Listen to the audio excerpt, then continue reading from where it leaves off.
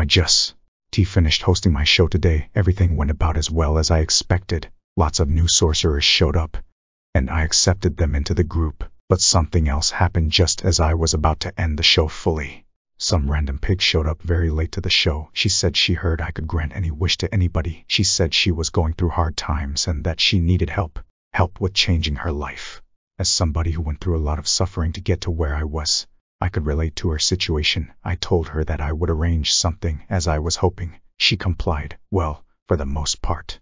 In order for me to change someone's life, our group needs an offering first. I can't just offer a life-changing deal to someone for free. Everybody owes me a price, including the people I work with. When I told her this, she seemed to be rather wary. And as much as I hated doing it, I had forced her to hand over her soul. I forced her to make the deal. I forced her to let me have an influence in her mind. I need control over my minions, especially of the demeanor that is psychological. It was the only way. There was no other.